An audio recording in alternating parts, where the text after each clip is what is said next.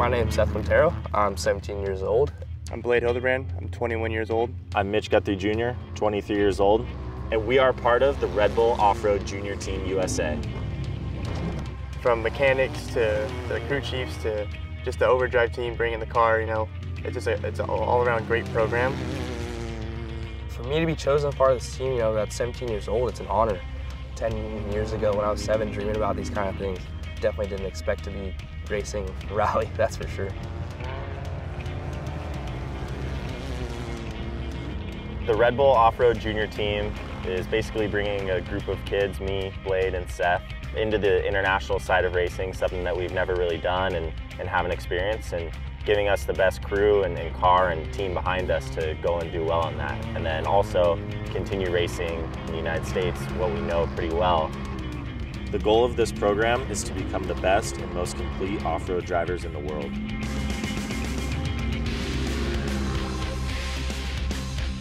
Earlier this year, we were in Morocco, and I had the opportunity to learn a lot from Cyril and Nasser. And those are two guys that have a bunch of experience in Dakar Rally. They're kind of like an open book, you know, they tell us everything that we need to know. Over the past 2 months, the amount of time that we put in to prepare has been huge. And having the opportunity to work with the best equipment and best people around you is definitely going to help me in my career for 2020 and beyond.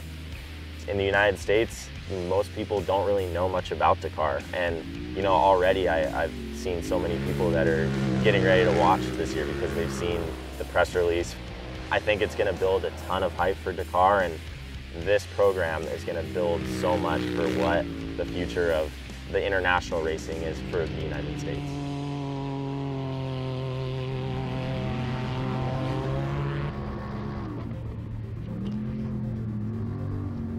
I raced the Best in Desert Series in the professional NA class, the rating champion of 2019, which we were pretty pumped about. Later on in the year, since I'm not 18 yet, I will be joining the boys, Mitch and Blade, racing internationally. I actually feel really good going into 2020. You know, I have a great program backing me up, an awesome car produced by Overdrive. In the United States, I'll still be racing a Polaris Razor, which is what I've raced for forever, in the Best in the Desert Series and King of the Hammers. And then on the international side of things, these are purpose-built vehicles for the type of rally that we're doing. So we'll be racing the OT3. Spec'd out to exactly what we need from the motor, from suspension, from how wide it is, how long it is. It's built just for rally racing. Really excited to get out there and race and show what the car can actually do.